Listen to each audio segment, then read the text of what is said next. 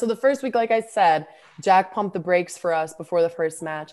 Then after the second match, that Monday, yeah, we just got that Georgia threshold, long course, love. I'm like, dude, like we have to race. Like, come on, we got a trophy on the left, but no, it was nothing like that. So we did threshold that Monday. The next day we did fast, easy. These were all long course. We had long course, long course, long course, long course, long course, long course.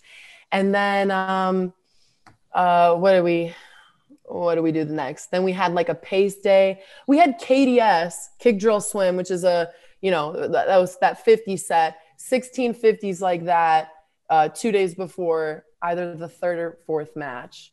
And I like look up at my coach. I'm like, okay, so is this going to be like 200 pace for the first round, like +2, right? Then +1, then and then under. And he's like, no, they're all max.